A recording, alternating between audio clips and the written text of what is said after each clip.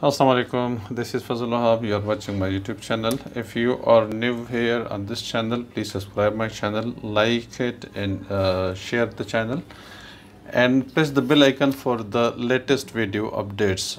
We are continuing with chapter number 5 of science. It is for grade 6. Microorganism is our new chapter, which is chapter number 5, and the first topic of this chapter is what are microorganisms. You can see this on the top of this page. Page number 94. Living things are also called organisms. जो living things होते हैं उसको हम organisms भी कहते हैं.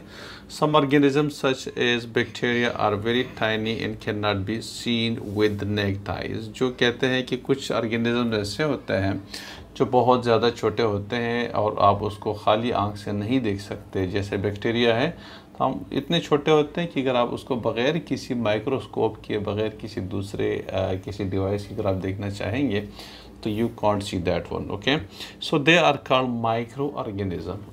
वो organisms जो आप बग़ैर किसी माइक्रोस्कोप के नहीं देख सकते खाली आंख से, इसको हम कहते हैं माइक्रो ऑर्गेनिज्म. माइक्रो बहुत छोटे को कहते हैं. ठीक है, to observe micro organisms also called microbes भी कहते हैं. माइक्रो ऑर्गेनिजम्स को माइक्रोब्स भी कहते हैं. We need the help of a microscope. अगर हमें ऑब्जर्व करना है इन माइक्रो ऑर्गेनिजम्स को तो हमें किस चीज़ की ज़रूरत पड़ेगी? माइक्रोस्कोप की ज़रूरत पड़ेगी. This is how some micro organisms look like under a microscope. ठीक है, कहते हैं यही वजह, ये जो नीचे दिए हुए कुछ माइक्रो ऑर्गेनिजम्स ऐसे हैं जो कि वो माइक्रोस्कोप के अंदर अगर आप देखेंगे तो ऐसे ही लगेंगे. जैसे अमीबा है, आपको नज़र आ रहा है, ये अमीबा है, ये पैरामीशियम है, ये वैसे ही नज़र नहीं आता, लेकिन माइक्रोस्कोप में अगर आप देखेंगे तो फिर ऐसे ही आपको नज़र आ जाएगा. ये अमीबा, ये पैरामीशियम है. ठीक है, इस तरह से बैक्टीरिया वगैरह है. तो ये ऐसी चीज़ें हैं जो कि वैसे नज़र नहीं आएंगी, लेकिन जब माइक्रोस्कोप से आप देखेंगे तो आपको ये चीज़ें नज़र आती है. ठीक है, इस तरह से आपको ये चीज़ें नज़र आ रही है, ये वाली. ठीक है, तो ये वो माइक्रोब्स हैं, वो माइक्रोब्स जो कि माइक्रो ऑर्गेनिजम्स हैं जो कि नज़र नहीं आते. ठीक है, अच्छा, तो अब हमारे पास ये तो पेज हो गया दूसरा. अच्छा, अब आ जाइए उसके ऊपर पेज नंबर नेक्स्ट के ऊपर हमारे पास ये वाला. ये पेज इसमें कुछ ख़ास है नहीं है, साइंस टिडबिट्स हैं तो आप उसको देख सकते हैं. थिंक अबाउट इट, इसमें एक्स्ट्रा चीज़ें हैं जो कि लेसन से रिलेटेड नहीं है. आप उसको वैसे पढ़ लीजिएगा, एक इंटरेस्टिंग इंफॉर्मेशन होती है उसके अंदर. ठीक है, ये आपका दूसरा जो हमारा ये वाला आ रहा है.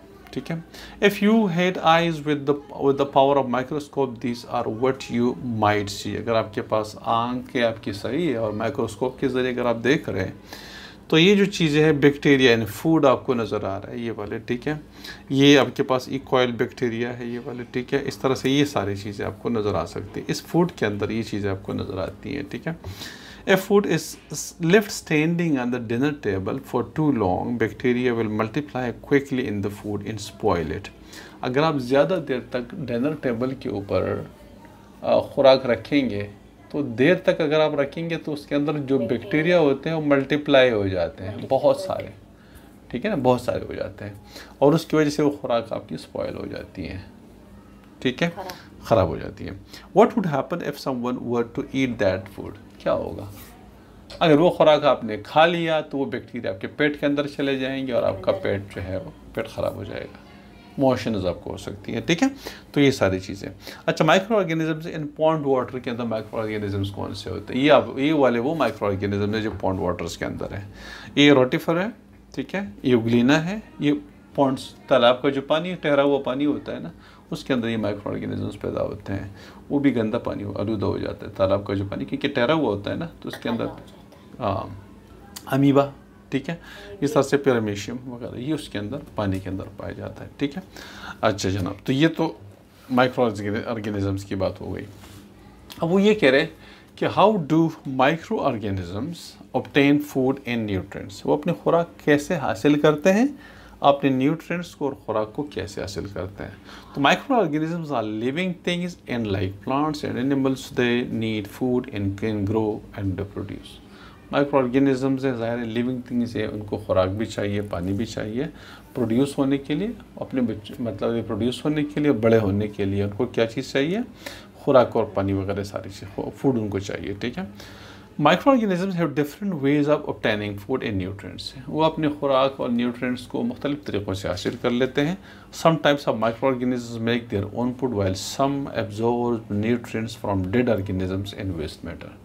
कुछ ऑर्गेनिजम्स ऐसे होते हैं जो कि अपने खुराक खुद तैयार करते हैं, वो किसी से हासिल नहीं करते हैं। कुछ ऑर्गेनिजम्स ऐसे होते हैं जो कि अपने खुराक के लिए वो डेड बॉडीज़ के अंदर, डेड बॉडीज़ होती है ना, उसके अंदर उसमें से खुराक हासिल करते हैं, या डेड मैटर जो भी होता है उसमें से, वेस्ट मैटर जो गंदगी होती है उसमें से खुराक हासिल कर लेते हैं। ठीक है। Others are parasitic and they absorb nutrients from there host which are the organisms that the parasites live in और ऑन। वो ये कहते हैं कुछ ऐसे भी पैरासाइटिक ऑर्गेनिजम्स होते हैं। पैरासाइट जर्म्स या ऑर्गेनिजम्स वो ऑर्गेनिजम्स हैं अपनी खुराक खुद तैयार नहीं करते, लेकिन वो खुराक अपनी खुराक उन होस्ट से हासिल करते हैं जिसकी बॉडी के अंदर ही मौजूद होते हैं। ठीक है। और बॉडी के अंदर मौजूद रहने की वजह से वो उस इंसान से या उस जानवर से जिसके अंदर वो रहते हैं उससे खुराक भी हासिल करते हैं या प्लांट से, और फिर उसके अंदर बीमारी भी पैदा कर देते हैं। ठीक है। जैसे आपके पास फ्लू है, जैसे आजकल कोरोना है, कोरोना इंसान के लंग्स के अंदर जाता है और उनसे अपनी खुराक भी हासिल करते हैं, उस लंग्स को डैमेज भी कर देते हैं। ठीक है। तो बहुत सारे इस तरह से फ्लू के भी वायरसेस है, जितने वायरस होते हैं तकरीबन सब यही करते हैं। वो वायरसेस जो इंसानों के अंदर बीमारियां पैदा करते हैं, जानवरों के अंदर, प्लांट्स के अंदर बीमारियां पैदा करते हैं, वो कैसे पैदा करते हैं? वो उसके अंदर रहते हुए उनसे खुराक भी हासिल करते हैं और उसके अंदर बीमारियां भी काज करते हैं। ठीक है। तो ये उसके रीजंस हैं। Human beings are host to a wide variety of micro organisms. Different types of micro organisms lives in our skin, between our teeth, on the leaning of the nose and throats and inside the intestines. इंसान जो है ना बहुत सारे organisms के लिए एक मेहमान के तौर पे काम करता है। ठीक है। इंसान बहुत सारे ऑर्गेनिजम्स को, पैरासाइटिक ऑर्गेनिजम्स को होस्ट करता है। कभी आपका गला ख़राब हो जाता है, कभी आपका चेस्ट ख़राब हो जाता है, कभी आपका नाक ख़राब हो जाता है, कभी आपके मसोड़े ख़राब हो जाते हैं, कभी आपके स्मॉल इंटेस्टाइन, लार्ज इंटेस्टाइन के अंदर प्रॉब्लम आ जाती है, कभी पेट ख़राब हो जाता है। ये सारी वो चीज़ें हैं, वो जगहें हैं जहाँ ये पैरासाइटिक ऑर्गेनिजम्स रहते हैं। और आपका कभी गला ख़राब हो जाता है, अगर गले में तो गला ख़राब हो जाएगा, अगर आपकी आंखें ख़राब हो जाती हैं, बहुत सारी जगह तो इंसान के अंदर बहुत सारे पाए जाते हैं। और फिर हम उसको एंटीबायोटिक के ज़रिए और दूसरे दवाइयों के ज़रिए और गर्म पानी और वगैरह इन चीज़ों के ज़रिए फिर उसको ठीक करते हैं। ठीक है। उसको मार देते हैं। ठीक है। Good. Okay. Fortunately many of these micro organisms are harmless. कुछ ऐसे भी है जो कि हार्मलेस भी होते हैं, फ़ायदेमंद भी होते हैं। कुछ हार्मलेस का मतलब नुकसानदेह नहीं होते हैं।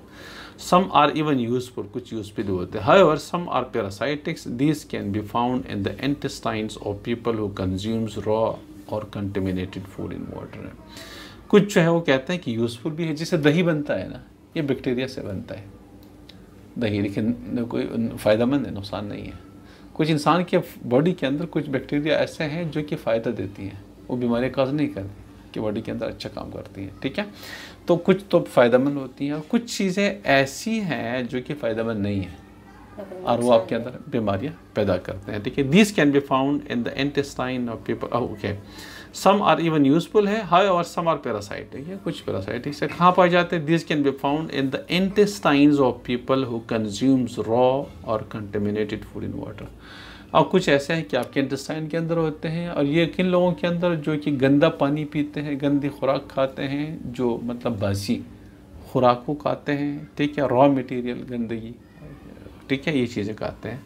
तो ऐसी चीज़ें बाज़ारों से चीज़ें लेते हैं जिसमें मक्खियाँ बैठती हैं, मच्छर वगैरह बैठते हैं, उधर से चीज़ खा ली इस तरह की। हाँ, तो वो सारे कचरे जो है वो बॉडी के अंदर चले जाते हैं और इधर से फिर वो गंदगी पैदा करते हैं। ठीक है। तो ये तो हमारे पास ये ओके। तो की पॉइंट्स अब यहाँ तक हमने जो पढ़ लिया उसके अंदर की पॉइंट्स क्या आपने पढ़ लिया। कहते हैं micro organisms are living things which are to small to be seen without the add of microscopes. Micro organisms वो ऑर्गेनिजम्स हैं जो बहुत छोटे होते हैं और बग़ैर माइक्रोस्कोप के आप आंख से, खाली आंख से नहीं देख सकते।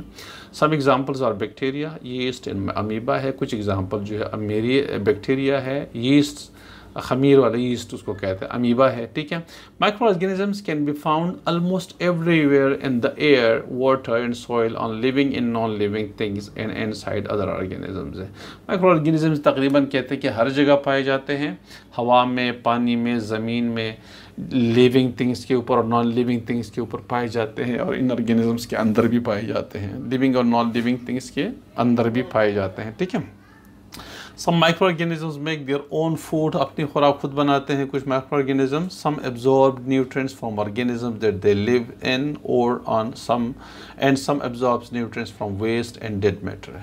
कुछ कहते हैं कि अपनी खुराक खुद तैयार कर लेते हैं, कुछ ऐसे हैं कि वो दूसरे डेड बॉडीज़ जो होते हैं ना, उनसे अपनी खुराक हासिल कर लेते हैं, वेस्ट मैटर और डेड मैटर वगैरह उनसे हासिल कर लेते हैं।